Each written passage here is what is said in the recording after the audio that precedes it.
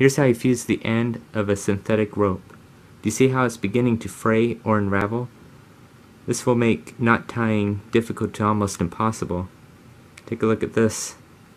This is what could happen. So here's what you do. You take a firm grip of the rope toward the end that needs to be fused together. You're keeping a bit of distance away from the end, and you take a torch or a match and you fuse the end of the rope together.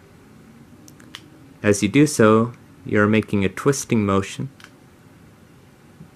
If there's any sparks, you'll just blow it out, and that's how you do it. That way it won't unravel anymore.